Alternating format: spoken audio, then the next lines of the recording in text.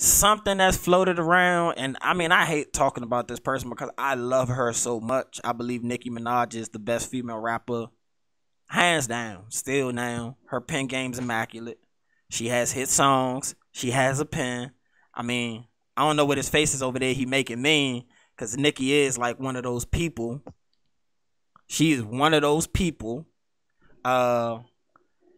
So I mean, it sucks anytime I got to come across a story with Nicki, but apparently her and her husband is being sued for harassing his sexual assault victim. Kenneth Petty, back in the day, he caught a sexual assault charge.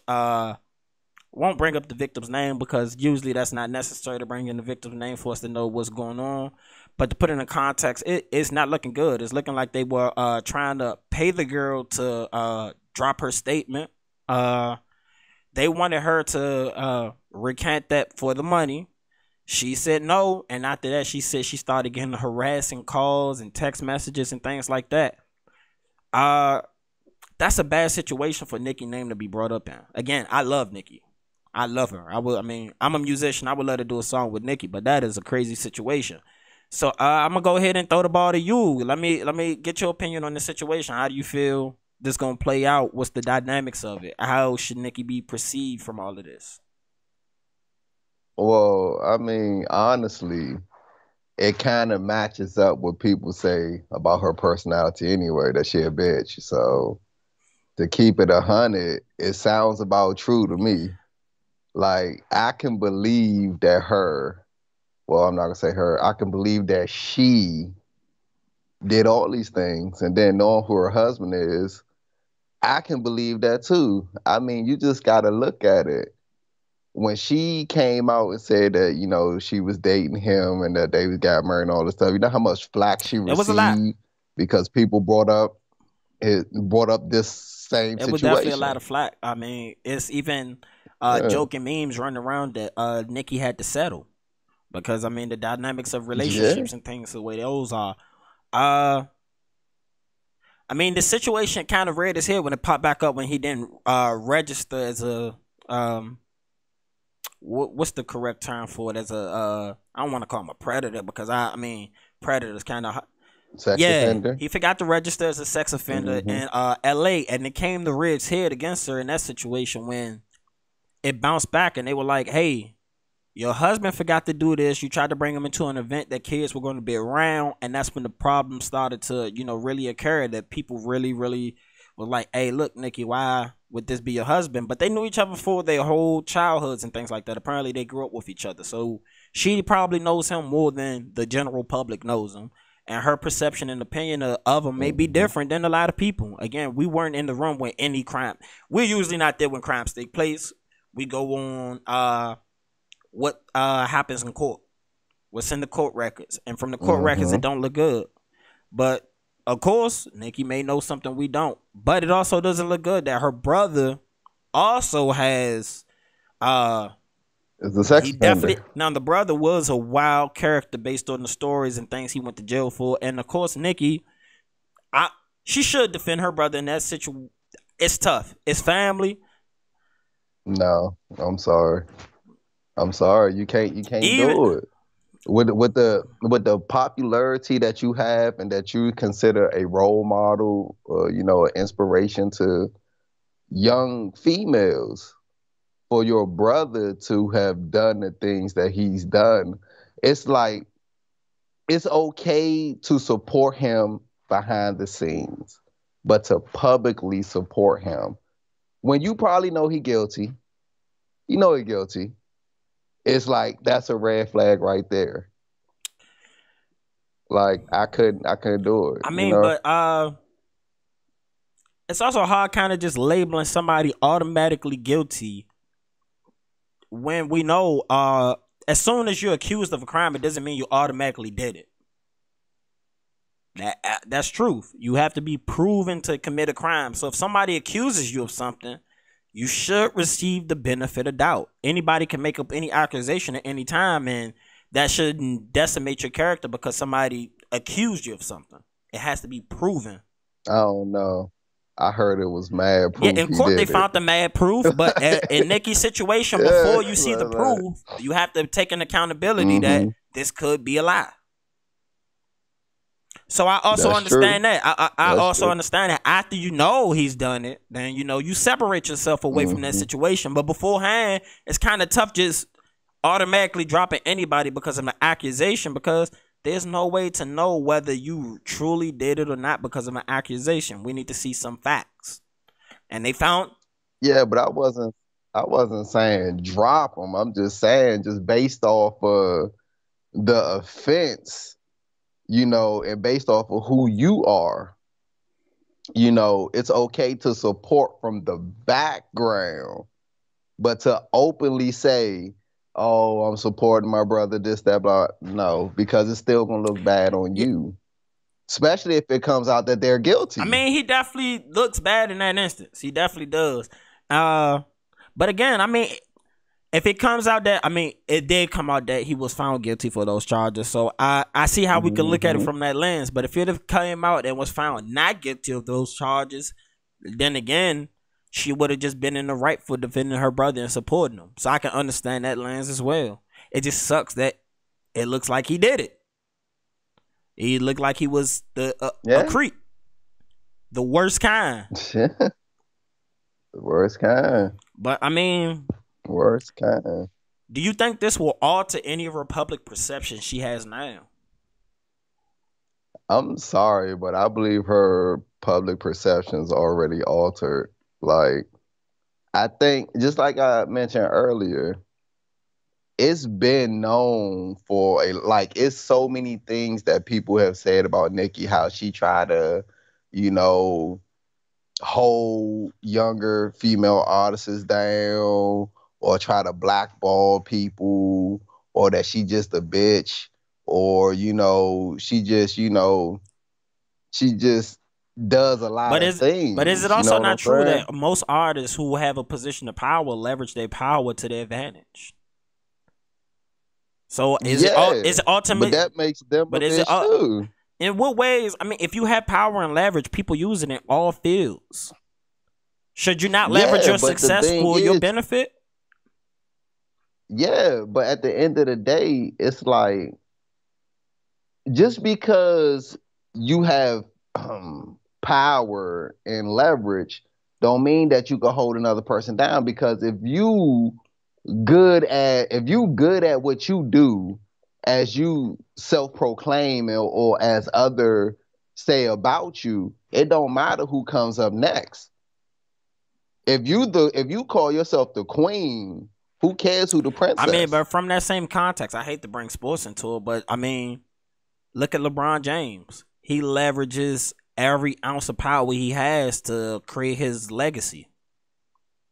And we have Yeah, but he countless.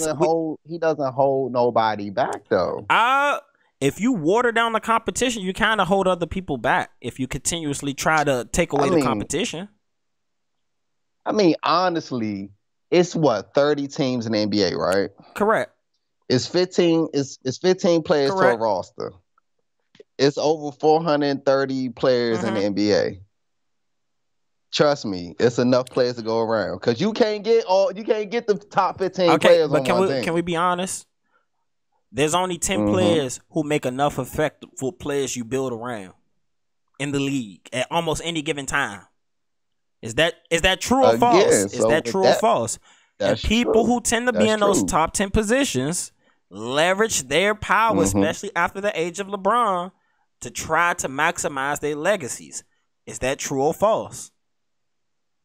So That's again, if true. people in But power using their power to cement their legacy, can we just completely throw Nicki under the bus? look, he'll hold for that too. At the end of the day, he'll hold for that one too. So is Durant. So is Kawhi. All them hoes. It don't matter. Kawhi's situation was a little different though. No, he held the Clippers ransom. So it's like, what did he do? Actually, I think he was worse than LeBron. Mm, LeBron ain't hold no team ransom. Kawhi held the team LeBron, ransom and did kill their whole I mean, future. LeBron kind of, finessed a lot of places. Yeah, but he ain't hold nobody ransom. Ha. LeBron never said, I'm not going to come to you if you don't get this person. He usually comes to the team and say, all right, we need to get this person. Kawhi said, look, if you don't get this person, I'm going to the But he Lakers. also went to back to the Cavs under the premise of them trading Andrew Wiggins for Kevin Love. So that's the same thing. Yeah, but that's not. I mean, it's not like Kevin Love was a top 20 player. Let's be honest. He wasn't a top 20 At that player. time, he was. What do you? His numbers put him in. No, he was not Ho ho no ho ho top. ho I ho. don't care if he averaged 20. He might have did a usual 20 and Which a lot of 20, people but did no not one looked do. at Kevin A Love. lot of people could not But no do. one looked at Kevin Love as no top 20 player. He's top 5 at his position at that time. Yeah, but no one knew because no one watched But just Minnesota because games. absence of information doesn't mean something's not happening. Just because you lack the Look, information of what somebody's doing or something that's available doesn't mean it's not there. Now you're I'm penalizing somebody sorry. because the lack of information other people have. I'm sorry. When Kevin Garnett was on the losing Minnesota Timberwolves, you knew who That's Kevin because Kevin Garnett Garnett was. was also Kevin Garnett is way better than Kevin Love though. You're comparing one of the greatest power forwards ever to a really good power forward. You can't do that. Yeah, but what I'm saying is, even though the Timberwolves was losing with Kevin Garnett's stellar play, who was a top, well, at that time, because it was more competition then, I would say top 10 player at that time. You knew who he was. You said Kevin Love was what? Top 5 at his position when he got traded for. No, forget his position. In top 10 or top 20 all around. I would have to go pull up the list of all the players before they made that trade. But Kevin Love was putting up really great numbers. We not gonna act. We act like he won. We not gonna act like Kevin Love wasn't doing some amazing shit at one point in time. But again, we got to go to the term empty stats. I mean, yeah, because if you're not elevating somebody, but if you're putting up great numbers and you can be put next to it, not everybody's gonna be Batman. Again, we just acknowledged there's only about 10 Batmans. So even if you're in the top 20, half of those are really good Robins. Not everybody's a Batman. So even if you're in the top 20, top 30, you're usually a Robin. Unless you're in those top 10s that everybody going to build around. Historically speaking, there's only been a couple anomalies. And that's like Detroit in 04. Other than that, you got a top 10 guy on your team carrying everybody else. So, I'm just saying, man, I think Nicki shouldn't be judged on the prospect of her trying to utilize her power to, cement her legacy. Everybody's done it. People leverage interviews, people leverage accessibility. Politicians do it. Everybody does it. When you're in a position of power, everybody leverages some of their power to. I just don't think Nicki should be the only one who takes the bashing for leveraging her power. I'm not saying she should take a bashing for it. I'm just saying when the question was, does it put a bad light on her? And I was just saying, even before this, it was a bad light already put on her. So I don't think that this did any. Well, this might do a little bit more damage due to the allegations, but at the end of the day, I think her light was already dimming out. I mean, I still say that's a little debatable.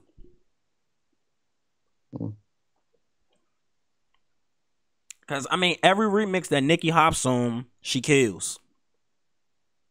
I'm just... Well, I haven't heard a Nicki verse in a while, so I can't really speak on that. She's on the Bia song right now. Bia got the big song that's out right now. It's your boy, DJTheParkBoy, and I'm here with a special product for you. I got some Delta 8 weed from JK Distro, and I'm saying it's amazing. It's clean, smokable, and the best part is they deliver it right to your door. Because of the 2018 Farm Bill, it's now legal for them to have Delta 8 weed sent through the mail. That's right. And if you use promo code FLOSS1, you can get some clean, smokable weed sent to your door direct. you have options. You go right there to jkdistro.com.